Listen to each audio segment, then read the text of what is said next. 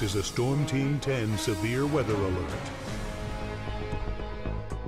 Good afternoon, everybody. From Storm Team 10, I'm Chief Meteorologist David Wire, along with meteorologist Lindsay Monroe and Kevin Orpert. We're tracking severe weather up and down the state line, all the way through the Wabash Valley. New information does confirm a tornado on the ground in southern Knox County. This does not include the city of Vincennes.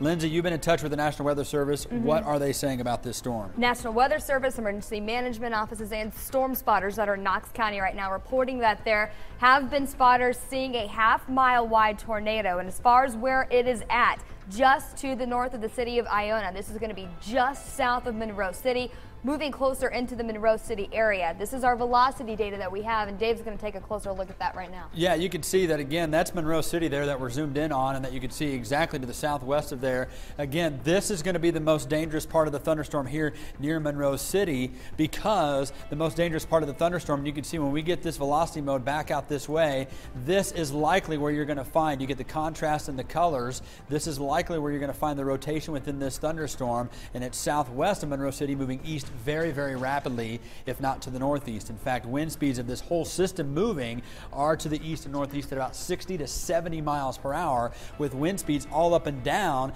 As we widen out just a little bit, wind speeds all within this are going to be close to 70 miles per hour. So if you're over here in Wheatland, if you're over here in Washington, all the way over to Lagodi and Shoals, this storm is moving eastward.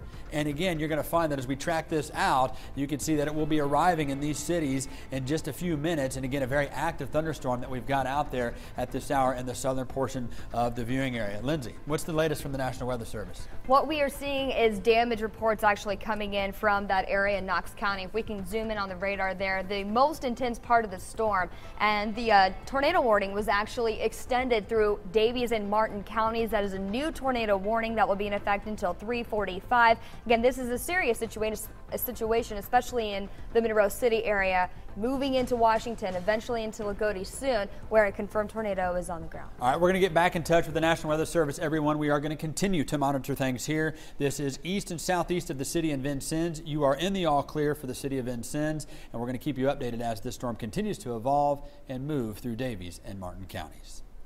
Leading the